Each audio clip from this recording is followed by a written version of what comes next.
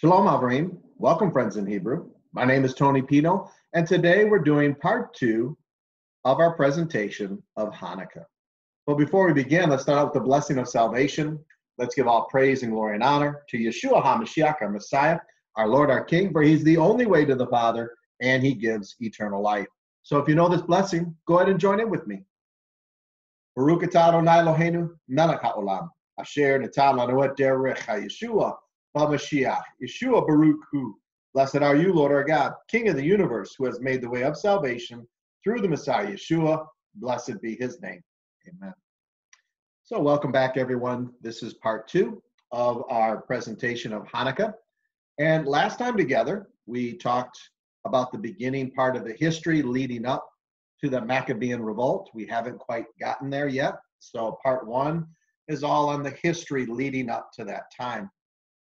When we left off last time together, we looked at what was called the Grecian citadel that is built right next to the temple. All right, here is a picture of the area where they believe the citadel sat when it was back in the roughly 168, 167. This citadel was built right around that time. It was to help defend the city mainly against the Romans or any other invaders. Antiochus IV is the one that wanted this citadel built. And we talked about this last time, how it would have been by the temple area in order to protect it. This is towards the city of David. And at this time, Antiochus IV has abolished all of the Torah laws. He actually wants to create one empire with one united people, all under, of course, worshiping him as God, as a God, and worshiping Zeus, worshiping, everyone worshiping the same, everyone having the same laws. And of course, there was only one people group that didn't have the same laws and would only worship one Elohim, and that is the Jewish people.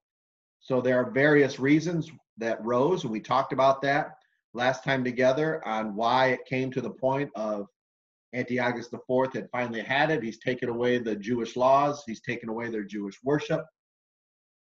They actually did a celebration and were celebrating because at one time they had gotten a report that Antiochus IV was dead, and it was a false report. So that was part of the reason of the lead up to Antiochus IV getting so angry, and he sweeps through Jerusalem, killing tens of thousands of Jews at that time because of what they had been doing.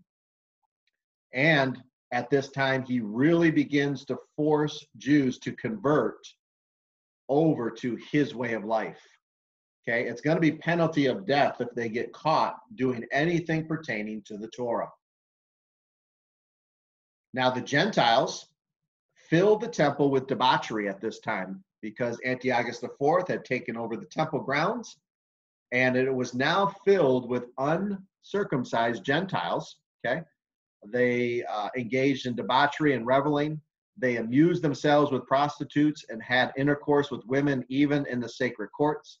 They also brought forbidden things into the temple, so that the altar was covered with abominable offerings prohibited by the laws, speaking of the laws of Moshe, the Torah. No one could keep the Sabbath or celebrate the traditional feast, not even admit to being a Jew. Moreover, at the monthly celebration of the king's birthday, this was something that Antiochus IV initiated, was they were to now celebrate his birthday every month. And of course, remember, he's called Antiochus IV Epiphanes, God manifest. All right, the Jews from bitter necessity had to partake of the sacrifices. And when the festivals of Dionysus, who is a fertility goddess, was celebrated, they were compelled to march in his processions wearing wreaths of ivory. Okay, so some Jews are being put to death for not participating. Other Jews are being compelled bitterly to participate in these celebrations, celebrating the goddess Dionysus and also celebrating the birthday every month of King Antiochus IV. So you see these celebrations, you see these parades that they've created that Jews are being forced to march in. And of course, some Jews are submitting to the rule. They're trying to spare their lives. Okay. Other Jews are giving up their lives. So again, I'm just kind of reiterating this all, really emphasizing this, because when you get to the first century and it's talking about, Jewish law, and we're talking about Yeshua and his death and resurrection on whether or not it abolished that Jewish law, you can see the discussions need to be had, because it's a sensitive topic. Amen. They just less than 200 years prior had undergone this reign of Antiochus IV. So there's a lot that is in the atmosphere there in the first century during the time of Yeshua, when Yeshua is basically, what he's doing is clearing up the cloudiness of the Torah. He's making it clear, this is how you follow the Torah correctly. Okay, he's not taking away the Torah, he's clarifying the right way to do it because of how clouded it had become, mainly due to oral law. Okay, the oral law of the Parashim. Now, not every oral law was bad. Many oral laws Yeshua followed, but there were some that were overbearing and actually violated the Torah. And so much of what we see, I think, is an overreaction of what is occurring here in this time period leading up to Hanukkah. Now, there are two famous stories in 2 Maccabees. One story is of a 90-year-old righteous Jew, all right, who refused to eat pig flesh as a sign to renounce his faith. That had become a very big thing. The Greeks were forcing religious Jews to renounce Yahweh, and in doing so, in order to make a public spectacle of them, so that everyone would see and fear the Greeks, they would force these Jews to eat pig flesh in front of everybody. So we have this 90-year-old righteous Jew who has followed the Torah his whole life. And now he's at the end of his life, and he's being asked to abandon his faith. He even has some of the Jews around him trying to get him to spare his life, saying, well, just put the pig flesh kind of up to your lips and kind of just, make it seem like you're eating it, but don't really eat it, and then that might spare your life. Well, this Jew answers them and says he will not. Why would he his whole life be faithful to Yahweh, and then at the very end, at the time of testing, abandon his faith? And then he goes on to share, and I'm paraphrasing this story, but he goes on to share that what would the younger generation do if they saw him? If the younger generation sees him abandon his faith at 90 years of age, what will it say for them? What will it do for them? And so he allows the Greeks to put him to death. He refuses to eat the pig flesh. So here you have, again, why eating pig can often be a very sensitive topic to those who follow the Torah, whether Jew or Gentile. Okay, they know the time of the Maccabees. They know the time of Hanukkah on what was emphasized at that time. And so there, of course, would become a great disdain for pig, even more so than prior to this event. So again, you can see why the discussion is so concerning to first century Jews who are coming into the kingdom through the blood of Yeshua. We need to kind of hammer this out. We need to talk about this. What does Torah really say versus what does the oral law say? Is there any violation going on? Because the words of Yeshua need to be followed. He never came to abolish the Torah or the prophets or the writings. He came to fulfill them, which means properly do them. Okay. Now, the second story is of a mother with 7 sons who all went through different ways of torture for not renouncing or denouncing the Yah of Abraham and his covenants. So each son was presented before the mother, and they tortured those sons in various ways, trying to get those sons to renounce their faith. And one by one, each son allowed himself to be put to death. They refused The mother was there, encouraging them to be strong. And then, of course, the mother is put to death at the end of the story. The pressure to assimilate was huge in the land of Israel. Many Jews did adapt and begin following other gods, including learning the Greek language to spare their lives. There were also Jews who came to enjoy the Greek life and abandoned Judaism, married Gentile women, and turned in fellow Jews to be killed. They were known in Israel as apostate Jews. 2 Maccabees chapter 6, verses 12 through 17 shares how many Jews believed because of the sin present, this punishment they were experiencing was from Yah, and they were being disciplined for their rebelliousness. Let's look at Daniel chapter 7, verse 25. Shows us how the time of the Maccabees was a shadow of something still to come. A future Hanukkah still awaits all believers in Yeshua. Daniel chapter 7, verse 25 says, "He shall speak words against the Most High and shall wear out the saints of the Most High." Now, this word saints here means Torah observant people. Okay? Wearing out the saints. Saints are followers of Yeshua, and Yeshua never abandoned the Torah. And so these are Torah observant followers of Yeshua in the future. Okay? He will wear out the saints of the Most High and shall think to change the times and the law. All right, the times and the law. What law are we speaking of? Torah. What law did Antiochus IV abolish? The Torah. Okay, so he's going to think to change the times. No more feast days. Okay, no more celebrating the feast. In other words, no more temple service also going on. And he's going to change the law. This is Torah. If this was just, the laws of the land in a secular society, that's no big deal. That happens all the time. But this particular law is Torah.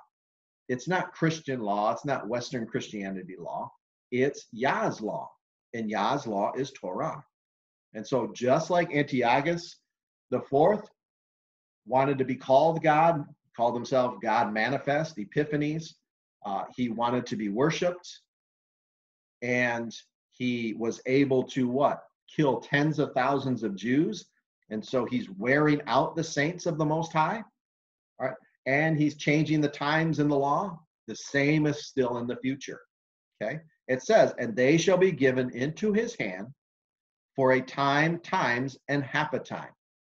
Okay. We're going to see that Hanukkah was 3 years, not 3.5, as far as everything that I have studied. If anybody has anything different, please go ahead and send it to me. But this, to me, is speaking of a future event still to happen. This has not fully been fulfilled yet.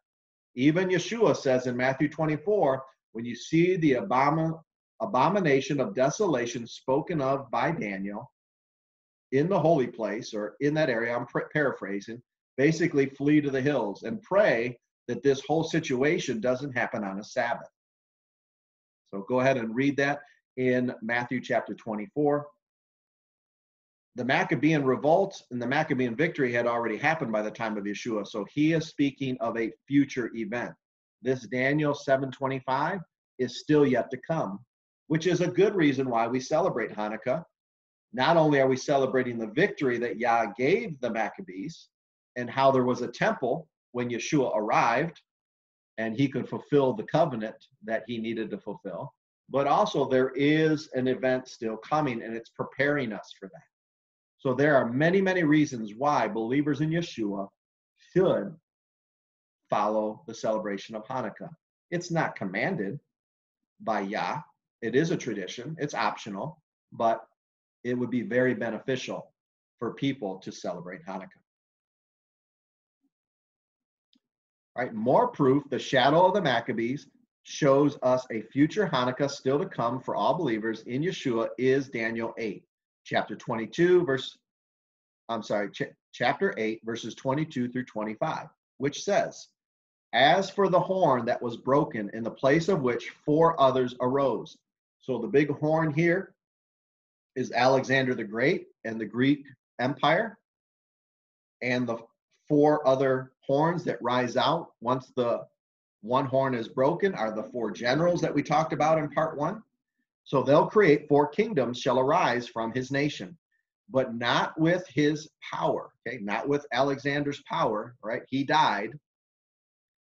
And at the latter end of their kingdom, when the transgressors have reached their limit, a king of bold face, one who understands riddles, shall arise. His power shall be great, but not by his own power, and he shall cause fearful destruction, and shall succeed in what he does, and destroy mighty men and the people who are the saints. He's going to be destroying Torah observant believers. Okay? By his cunning, he shall make deceit prosper under his hand, and in his own mind he shall become great. Without warning, he shall destroy many, and he shall even rise up against the prince of princes, and he shall be broken, but by no human hand. So we know this is a future. The future anti-Mashiach will place himself into the temple area to be worshipped as God. He will think of himself as a God. He will do deceit to deceive many. And what will he do? He shall rise up against the what? Prince of princes. This is Yeshua. And he shall be broken, but by no human hands. When Yeshua returns, who is he going to destroy? Who is he going to make war with and have victory over? The anti-Mashiach that is in the future. And so he is going to eventually come from the sky, we know, because as he left the disciples, so he shall return. And so this anti-Mashiach being spoken of here in verse 25 is the future anti-Mashiach. He is the Antichrist, all right? And Yeshua will come and destroy him, because the destruction of this kingdom in the future is not going to be done by human hands. All right, 2 Maccabees chapter 5, verses 1 through 4 reports just prior to the revolt, some had visions of horsemen and soldiers appearing in the skies of Judea, which reminds them of the time of Elijah was surrounded by the enemy, and his servant is frightened. Elijah prays that Yah opens his eyes, and as the servant looks up towards the mountains, he sees chariots of fire and angels standing by. Elijah says, "Fear not, for there are more for us than against us." And so in 2 Maccabees, prior to that revolt, when they're undergoing all of this pressure here, they are seeing visions in the skies of a spiritual warfare going on. And it was encouraging to them. It made them think of the time of Elijah and that event that occurred. Okay? Oftentimes, we have to remember, and you see this in the book of Daniel, you see that spiritual warfare going on between the angel and the prince of Persia, when the angel was trying to bring that message to Daniel and he was delayed 21 days. There is spiritual warfare going on. Kingdoms, okay? There are Elohim, there are gods, created beings over the nations. There are fallen Elohim, okay? And they are rebelling against the ways of Yahweh. He placed them over there for the purpose of them leading the people to him, but these now are fallen angels who are leading the people to worship them as gods, okay? Elohim are created divine beings, created by Yahweh. Even though Yahweh is an Elohim, there's only one Elohim who's uncreated and infinite, and that is Yahweh. So we have to keep all this in mind. There's spiritual warfare going on. Over the pagan kingdoms are fallen angels who are Elohim, who have been leading these nations away from proper worship, away from the laws of Yah, and which is one of the reasons why Israel was created. They were created to be a light to the nations. But of course, the kingdom of darkness wants to snuff out the Israelites and destroy them and eliminate them from the earth. So there's much surrounding a spiritual warfare when it comes to the story of Hanukkah. All right, now we're still in 168 BC. One day, a Grecian small army comes to a town named Modin. You find that in 1 Maccabees chapter 2. This is a place where a priest named Mattathias and his 5 sons lived. The Greeks demanded Mattathias come forward and give a sacrifice, a pig, to Zeus. All right, Mattathias is a righteous Jew, very well liked in the area. And to get somebody of that esteem to go ahead and submit to the Greek army and the Greek way of life, the Greek laws, would have a great impact on that town. And the other Jews, they figured, would just fall into submission. Mattathias refused to bow to the Greeks. A fellow apostate Jew, a governor, along with one of the king's officers, stepped up to give the sacrifice to Zeus on the altar. Mattathias, said to be 80 years old, stepped up and killed them both, along with a few others, with a sword. The author of the Maccabees connects this to the zeal of Pinchas, who killed Zimri in the wilderness. Numbers 25. Psalms 106, verses 28 through 30. Okay, if you remember, Pinchas, who is a priest, and the Moabite women at that time have come down and caused the men of Israel to run after their foreign gods and commit sexual immorality with the Moabite women. And during this time, an Israelite priest and a Moabite princess are now having sex in front of the tent of meeting. Pinchas, with righteous anger, takes a staff and runs them through. All right, a plague had broken out at this time because Yahweh was angry with what was going on, and he saw this righteous anger of Pinchas, and the plague ceased, and he also blessed Pinchas and his line that they would forever worship Yahweh, that his line, his priesthood line, would forever worship him before him, doing their priestly duties. Okay, this is where we get that the line of Pinchas, which leads all the way back to the line of Aaron, is the line for the high priest. Okay, Zadok is going to be one of the sons of Phineas, of Pinchas. So this is where you get that story. So when they see Mattathias do this, and he has this righteous zeal where he refuses to bow and he kills these Greek officers and this Jewish apostate Jew, they're reminded of this story of Phineas. So here's just a picture of where Moadim is, all right, roughly, 15, 16 miles or so from Jerusalem. So like a day's walk, at least a day's walk there, is where this event took place. After Mattathias dies, 1 year later, he put Judah, or some people can say Judas. Judah and Judas are the same Hebrew word, the same Hebrew name. All right, this third of 5 sons, nicknamed the Maccabee, in charge of the military. Why is he in charge of the military? Because of what Mattathias did a year ago.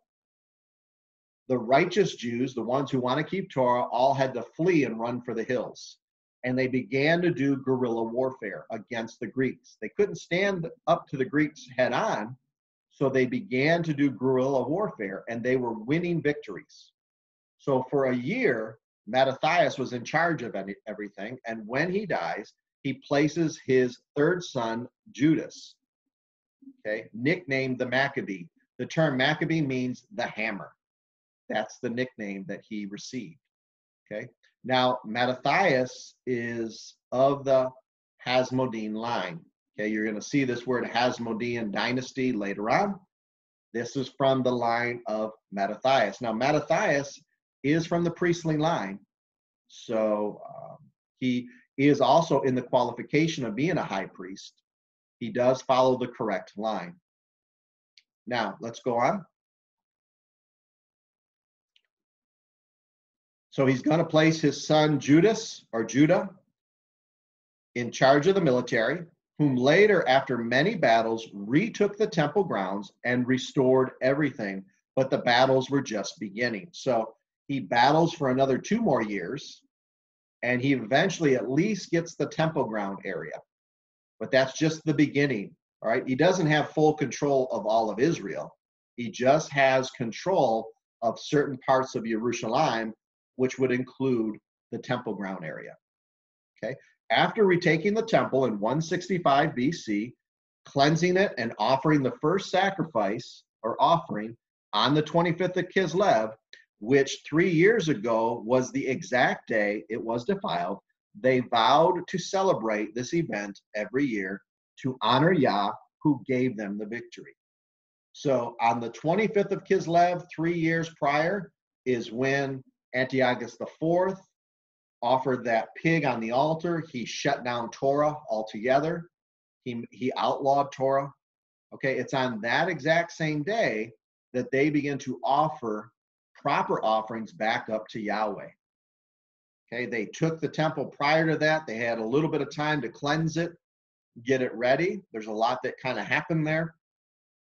But on the 25th of Kislev, exactly 3 years from the time it was defiled, and this is in the writings of Josephus too, they were able to get the temple worship ceremony and system up and running again.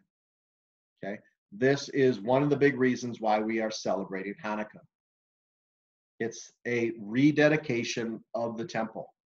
The temple has been rededicated back to Yahweh. And we know that Hanukkah means dedication. So the book of 2 Maccabees 1:9 tells one reason the celebration of Hanukkah is 8 days is because it relates to the feast of Yah called Sukkot, or tabernacles, or booths, or shelters. Okay, it has several names. Keep in mind, the month of Kislev is the 9th month of the Hebrew calendar, and the feast of Sukkot is created in the 7th month. The Jews would have missed Sukkot because of the defiling of the temple and their lack of control of it. Now in the 9th month, they have control. So this could be why they chose 8 days to celebrate Hanukkah.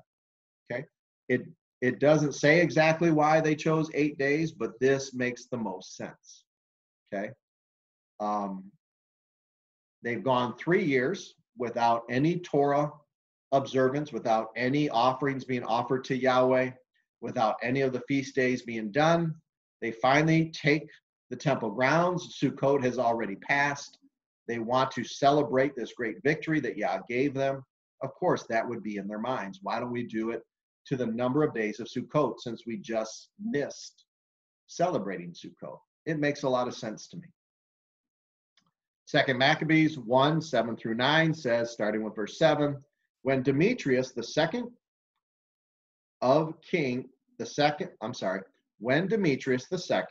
was king of Syria, okay, so this is after Antiochus IV is dead, and his son Antiochus V is dead. Demetrius II is king. He wrote to tell you about the persecution and the hard times that came upon us in the years after Jason revolted against the authority in the Holy Lands. Okay, now remember in part 1, all the way back to Jason, okay, Jason tried to force his way into becoming high priest because he got ousted by Menelaus. All right, he caused a great revolt against the authority in the Holy Land, and Jason and his men set fire to the temple gates and slaughtered innocent people. Then we prayed to Yah, and he answered our prayers. So there's a lot that happened after that. Okay, it is that revolt that got Antiochus IV very upset. That was one of the reasons why he swept through Jerusalem and killed tens of thousands of people, was this revolt that we talked about in part 1. So Demetrius II is writing about this, and then it's from that point on, Jews are praying for deliverance, and later Yah answers their prayers, which is why we have Hanukkah. So we sacrificed animals, gave offerings of grain, lit the lamps in the temple, and set out the sacred loaves. This is why we urge you to celebrate in the month of Kislev a festival similar to the festival of shelters, booths, tabernacles, or Sukkot. Okay, so again, it's just giving you another reason why Hanukkah is related to Sukkot. That's why it's 8 days, but they're celebrating the victory from which Yah gave them. Now, if you're a believer like me, that Yeshua is of the same nature and essence as the Father, though distinct and separate, then you include Yeshua in this victory. He, along with Father Yah, gave them the victory. So why would we not celebrate a victory that Yeshua and Father Yah were involved in? This cements the fact that the temple will be up and running when the Messiah comes. All right. If there is no Hanukkah, there is no Yeshua. There is no Messiah. The temple, according to scriptures that Yeshua must fulfill, needs to be up and running in order for Yeshua to come. 2 Maccabees chapter 10, verses 5 through 8 says, they dedicated the temple on the 25th day of the month of Kislev, the same day of the same month on which the temple had been desecrated by the Gentiles. The happy celebration lasted 8 days, like the festival of shelters or Sukkot, booths. And the people remembered how only a short time before they had spent the festival of shelters, Sukkot, wandering like wild animals in the mountains and living in caves. And that's what a lot of righteous Jews had to do. And this is a future event coming. This is a shadow of the future event coming. And we'll talk a lot more about that when we get to part 3 of this teaching. And we're going to talk about Yochanan chapter 10, John chapter 10, where Yeshua is there during the time of Hanukkah in the temple area. And we'll talk a little bit more about Matthew 24 that I have mentioned earlier, where Yeshua talks about the abomination of desolation spoken of in Daniel. So people will be living, they were just recently living like animals in the mountains and the caves. So they are celebrating this great victory.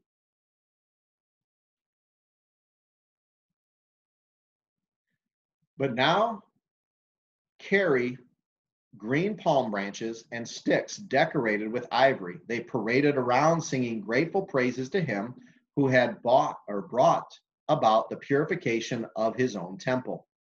Everyone agreed that the entire Jewish nation should celebrate the festival each year.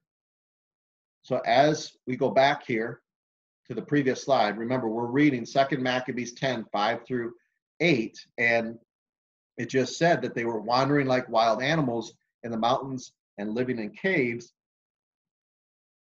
Verse 7 says, but now they're carrying green palm branches and sticks decorated with ivory.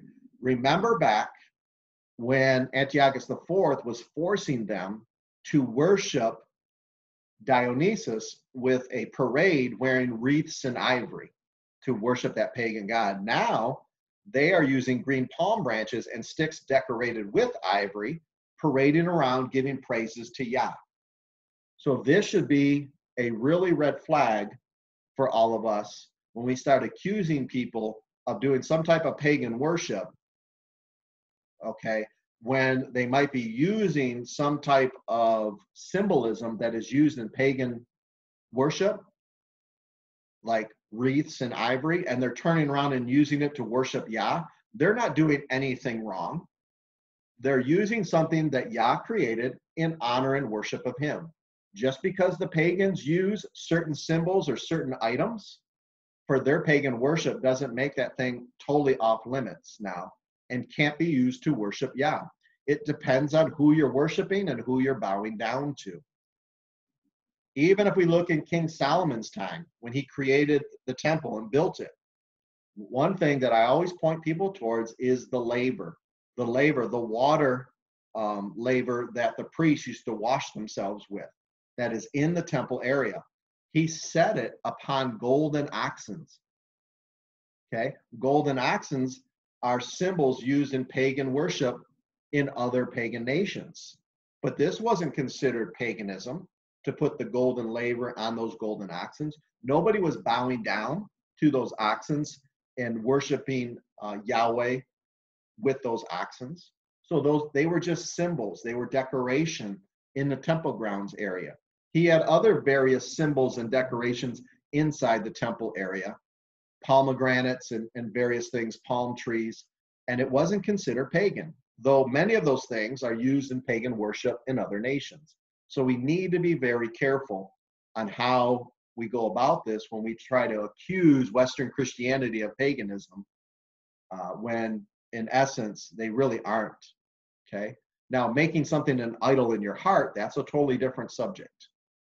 We're talking about just using something as a decoration, symbolizing a victory from Yah and worshiping him, not bowing down to it and calling it a pagan god, okay? There is a difference, and it's not off limits for believers in Yeshua to use specific things as decoration, lighting candles like we are at Hanukkah. Pagans light candles to their gods. Well, we light candles for the victory that Yah has given us. It's not pagan. So please be careful, because during this time, of course, we have the Christmas discussion all the time during the time of Hanukkah. Christmas is pagan, all of that. We need to reevaluate that and look at that honestly. Is it really pagan? Something to think about. All right. Sorry, I got on a rabbit trail there. All right, so there is a story in the Talmud we want to talk about concerning Hanukkah, okay? It's not found anywhere in the Maccabean stories, the first 4 books of the Maccabees. It's not found in the works of Josephus, okay? It's not found in any of the Gospels or any of the Apocrypha books. It's found in the Talmud, this story. Let's go on. Another story behind the 8 days of Hanukkah is in the Talmud, which states, when the royal Hasmonean family overpowered and was victorious over the Greeks, they searched and found only a single cruse of pure oil, enough to light the menorah for a single day. A miracle occurred, and they lit the menorah with this oil for 8 days. On the following year, they established these 8 lights, or 8 days, as days of festivity and praise and thanksgiving to Yah. You find this in the Talmud, Shabbat 21b. This story shows up around 500 years after Yeshua's death and resurrection. Many struggle with this story being true, but it isn't beyond Yah's capabilities, okay? It doesn't show up till 500 years after Yeshua, but on the other hand, it's not beyond Yah's capabilities to have a cruse of oil, which is only enough for 1 day, last 8 days. All right, we have to understand that according to this story, you know, they wanted to light the menorah, but they needed 8 days worth of oil to light it for 8 days. Well, they only had 1 cruse of oil, and it takes roughly 7 to 8 days to make new holy oil. So this oil lasted that long while they made new holy oil, is kind of how the story goes. All right, I'll let you decide whether it's true or not. But the stronger argument seems to be the 8 days were picked because they just missed Sukkot previously. Now, the Talmud also says in Menachot 28b, the Maccabees were unable to obtain a solid gold menorah for the temple as the Torah specifies. Lacking the means for such an expensive menorah, they constructed a simple one out of iron rods plated with tin. All right. So it's another story in the Talmud. It's possible. I mean, there were no more gold objects in the temple area when they took it. Obviously, Antiochus IV would have took and emptied the treasury there and empty of it of all its treasures. He needed it to keep his conquest going, to keep expanding his empire. So when they retake the temple, the Maccabees, there isn't going to be any gold. There's not going to be a whole lot of gold, at least, around that city, around the area of Jerusalem. So this is possible that they reconstructed a menorah out of iron rods that were lying around. Now, I also have heard a legend that shares that these iron rods were used to beat Jews. Okay, so they're using the very iron rods that were used to beat the Jews in order to make a menorah and light the light that is to light the presence of Yah in the temple area. So, interesting legend. All right, possible, could be true. I'll let you guys decide. Now, Antiochus IV would try many times to crush the revolt, but would fail. Okay, remember, they took the temple grounds and they got things up and running, but that doesn't mean that they've got the whole land of Israel under control. Antiochus IV, he's going to try and take everything back, but the Maccabees are going to be able to maintain control of the temple. Right? After failing to ransack a temple from its money within his empire by battle and hearing his armies fail to take Jerusalem again, Antiochus IV is said to have fallen ill. It was believed he fell ill to an intestinal disease. He confesses at this time he should not have oppressed the Jewish people as he did. He should have let them keep their Torah laws and customs as his previous successors did. After his death, his son, Antiochus V, soon continued to try and take the Jewish people back under his rule, only to fail. Okay, so Antiochus IV is going to die, supposedly by this intestinal disease. Many people will say that that was brought upon by supernatural means by Yah. All right, we don't know. But he does more than likely die from this disease. His dying breath, they say he is renouncing what he did to the Jews. He wished he would have never done it. But that doesn't change his son's mind. Antiochus V is going to try and do what his father couldn't do. But he's going to fail. Now, Antiochus V and his commander, Lysias, are later put to death by his cousin, Demetrius I. Now, remember, this Demetrius I is the son of Seleucus IV, who was once a hostage in Rome. This is the son who was exchanged for Antiochus IV. Okay? Remember, Seleucus IV and Antiochus IV are brothers.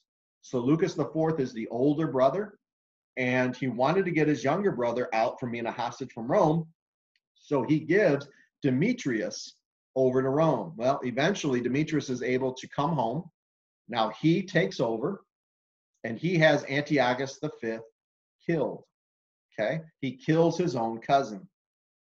Now, Demetrius makes friends with an apostate Jew named Alcimius, who wanted to be the high priest. Demetrius also made Bacchides commander of his armies and sends him to Jerusalem to make a treaty with the Maccabees. But it was only a trick to get them to lay down their arms. The Maccabees saw through the trickery and were ready when the Greeks tried to fight again. The Greeks again were unsuccessful, and more fighting continued after this. Soon the Maccabees will try to go to Rome for help so they can remain in power. They send men to them to try and create a treaty along with an alliance. The Romans accept and now fight anyone who tries to attack the Jews. The Seleucids under Demetrius I gets word of this and knows they must attack quickly. A huge battle occurs, and Judas Maccabee, the great military leader, dies. Okay, so he has had many victories. He's the one that helped take the temple back, get it back up and running. In this huge battle, all right, his life is taken. He dies. His brother Jonathan takes over from there. Okay, he's still one of the 5 brothers. Right? Remember, Mattathias had 5 sons, and Jonathan is one of those sons. Judas is one of those sons. Okay, all right. Much fighting continues until another Seleucid named Alexander Epiphanes rises and wishes to take over. He offers friendship to the Jews. Okay, he doesn't want to. He's already seen all the fighting going on. He knows that he can't beat them, so he offers friendship to them. Okay, Demetrius I is out of the picture now. We have Alexander Epiphanes who has risen. He's making a treaty with the Jews. As we look back at the Maccabees, many Christians really don't understand what they were really fighting for. We know they were fighting for the rights of the Jewish people and for their religion based in Yah's Torah to survive. But do we really know how the Maccabees fought and died for the injustice delivered against normal, everyday Jews? There were many Jews who didn't want to fight, didn't want to go to war, but they were being forced to abandon their religious beliefs. And the persecution was great. They were giving up their lives for it. But they weren't even looking for trouble. They weren't trying to cause any type of war or trouble. All right, there were many Jews killed because they didn't become engulfed in the Greek culture and corruption. They were people who simply loved Yah more than the ways of the world and just wanted to live in a way Yah chose for his people. Okay, but in the future, again, there's going to be a time where there is going to be another Hanukkah. There's going to be a dictator that's going to arise. He's going to be the anti-Mashiach, who's going to do many similar things that Antiochus IV did, only to, in the end, fail. But many people are going to die at his hands. So celebrating Hanukkah helps us to be ready and understand there's still a future Hanukkah to come. And we can celebrate the victory that Yeshua and Father Yah gave the Maccabees, and that there was a temple there when Yeshua came. There's a lot to celebrate with Hanukkah. When the Greek Empire finally came to an end, many things came from that period in Israel's history. When Jonathan, son of Mattathias, leader after Judas Maccabee died in 142 BC, his brother Simon, the oldest of the five brothers, took over, and a dynasty began called the Hasmonean dynasty. These descendants of Mattathias took on power that was not theirs to have. They basically declared themselves kings and high priests of Israel. All right, that's not something that they were permitted to do. All right, they made sure that they remained in the high priest position, so they weren't casting lots, they weren't doing it properly according to Torah, and they declared themselves kings. All right, they began to expand Israel's territories back to the borders Yah had first given Israel. This dynasty lasted 103 years and was known for forcing the people they conquered to become proselytes to Judaism. All right, that was one thing that Judas Maccabee did as a failure, is after he took the temple area and after they began to take villages back from the Greek Empire, Judas Maccabee and his descendants, the descendants of Mattathias, would force people to convert to Judaism. Okay, they would do it against their will. If people don't want to convert to Judaism or don't want to be a part of the covenant, they should just be exiled out from the land. Okay, because that land belongs to Yah, it belongs to Yahweh. Israel is to be a light to the nations. They are to institute the Torah law. And if people don't want to live according to the Torah, then they should be allowed to go ahead and leave. You don't force people to become covenant people because their hearts aren't in it. They're not truly being converted over to following Father Yah. And so, but Mattathias, his son, Judas Maccabee, he's forcing the Jews to take on circumcision who don't want it, and he's forcing Gentiles to be circumcised. Anybody in the land, he was forcing them to become circumcised. Okay, he had this zeal. Now the zeal kind of swung the wrong way. Okay, Torah doesn't permit you to do that. But we can see now that when they had all that stuff taken away from them, all the Torah laws, and he's watching fellow Jews being put to death for not being circumcised and not following the ways, and the mothers are being thrown off the city walls with their babies wrapped around their necks. You can kind of have a little bit of compassion and understand why Judas Maccabee did what he did, but it was still wrong. It was still wrong, and it does cause problems later on. By the time we get to the time of Yeshua, we've got this real sensitive issue about circumcision and a real sensitive issue about how much fellowship a Jew can have with a Gentile. And it went overboard. It wasn't according to Torah. It was too extreme. All right. At this time, the Parashim, who were just a small group of sages called the Hasidim, would begin to grow and seek power. After the Hasmonean dynasty ceased, they grew slowly into a very powerful sect. They developed many ways of teaching Torah. They would institute thousands of hedge laws during the period leading up to the time of Yeshua. Rabbinic schools were developed and established to help train future sages. The development of synagogues became very strong, and the communities made them cornerstones of their towns. A real anticipation of a future Messiah just continued to grow. Many false messiahs tried to surface, but it wouldn't take long for them to dissolve. people continue to look for a Messiah in the form of a Judas Maccabee every Hanukkah. He was to deliver them from the rule of the Romans. So by the time of the 60s BC or so, Rome really takes over Jerusalem. Okay, they really put their rulership over top of it. They start having their presence there. Okay, and at that time, boy, people were really looking for a Messiah to come to free them from the Romans. And they were looking for a Judas Maccabee. They were looking for someone like him. Okay. Every Hanukkah, it was extremely sensitive. They were waiting. Could the Messiah show up? Could a Judas of Maccabee show up at this time? Well, we're going to find out in our next teaching. A Messiah does show up. But at this time, he's not going to be a Judas of Maccabee. He's going to be Yeshua, saving them through grace and mercy. But there's an importance to this story and why Yeshua did what he did during the time of Hanukkah. All right? And yes, Yeshua, of course, he's going to celebrate Hanukkah. He's the one that gave them the victory. Nothing they were doing was violating Torah. So it's a tradition that doesn't violate Torah, but uplifts a victory that Yah gave them. So of course, Yeshua is going to be celebrating it.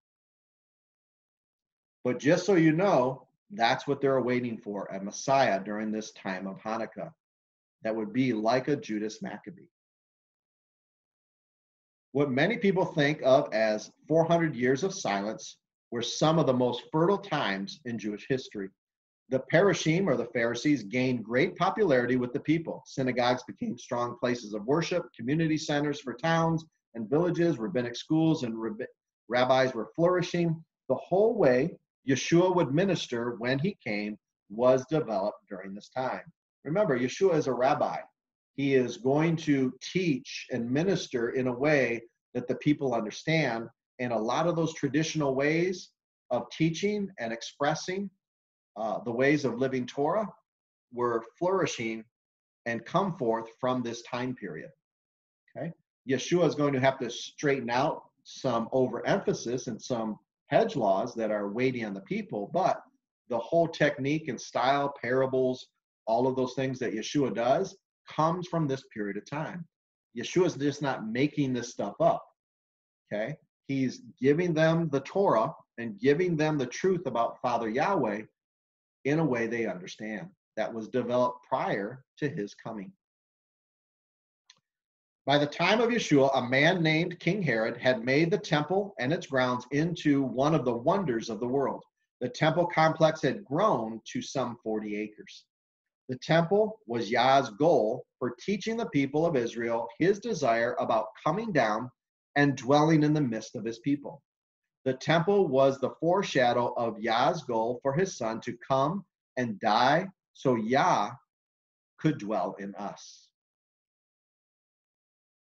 Now, when it comes to the time of Hanukkah, I often get asked, well, were they lighting Hanukkahs at that time? Were they lighting candles? And yes, they were. During the time of Yeshua, they were already lighting candles. Now, there was a disagreement on how to light them, what the tradition should be. But there is no doubt when we look at the Talmud and we look at the sages of the first century and how it's recorded, their discussions, they were lighting candles in the first century. Let's go ahead and look here in the Talmud, Tractate Masachet Shabbat 21b, starting with verse 5. The sages taught the basic mitzvah of Hanukkah is each day to have a light kindled by a person, the head of the household, for themselves and their household. And the Mehadrin, that word means those who are super strict in the performance of the mikvah, kindle a light for each and everyone in the household. And the Mehadrin min ha-Mehadrin, okay, these are super strict observant Jews who are even more meticulous, adjust the number of lights daily. Okay, so they adjust the lights daily. They're going to do a light for each day. Now, and Beit Shammai, that's the house of Shammai, that's a rabbinic school. He's a very famous rabbi. He was the one that was president of the Sanhedrin when Yeshua was ministering his 3.5 years. Okay, and then you have the Beit house of Hillel, the Beit Hillel. Okay. Hillel was the president of the Sanhedrin up until 10 BC. I'm sorry, 10 CE. 10 CE. All right. He died in 10 CE, and that's when Shammai took over. So Shammai's rabbinical school or whatever, and Shammai himself takes over. They become the most powerful school in 10 CE, and they are there still when Yeshua comes on the scene later on, when he does his 3 years of ministry. They are the parashim that is giving Yeshua the hardest time. They are extremely strict when it comes to not just the Torah, but the oral law. They were the ones that really hammered the oral law heavy on the people. So the Beit Shammai is kind of the heavy conservatives of the day. Beit Hillel is more, liberal, more relaxed when it comes to oral law, when it comes to the teaching of the Torah. And so these two schools were often in conflict with one another. There's well over 300 shared instances in the Talmud of disagreements between these two houses. So you can read about those if you choose to in the Talmud.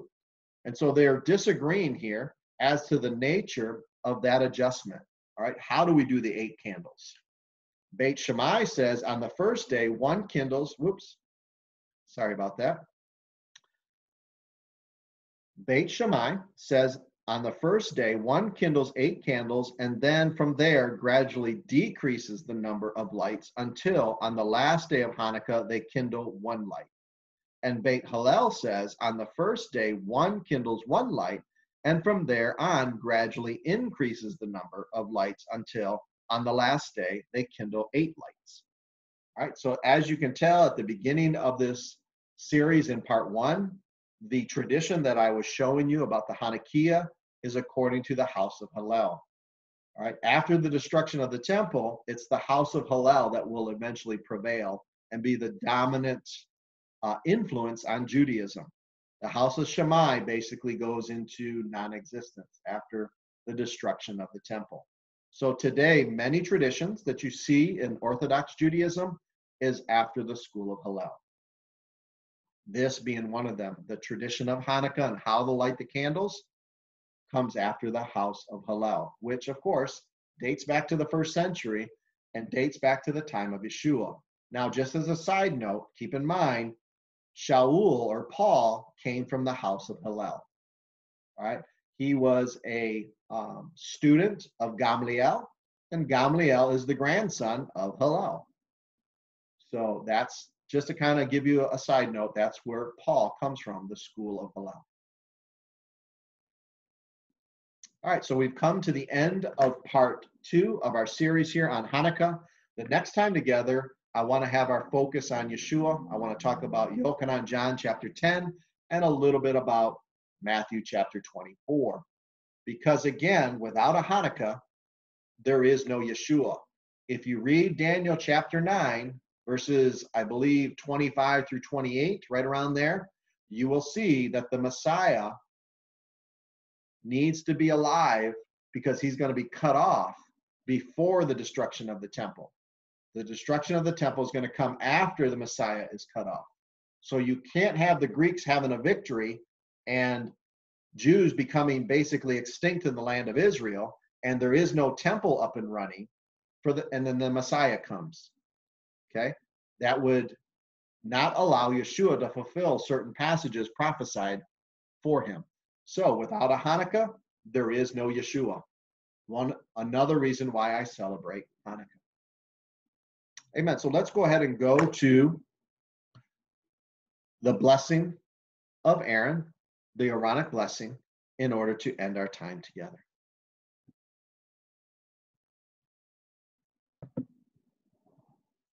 All right, here we have the Aaronic blessing. You can find it in Bamidbar, Book of Numbers, chapter 6, verses 24 through 26. We'll go ahead and say it in Hebrew first, and then we'll say it in English. Yevarechecha Yahweh ve'ishmerecha, Ya'er Yahweh pa'anav elacha ve'unika. Yasa Yahweh pa'anav elacha ve'asem lecha shalom. May Yahweh bless you and keep you. May Yahweh make his face shine to you and be gracious to you. May Yahweh lift up his face towards you and give you peace. Amen. Shalom, everyone.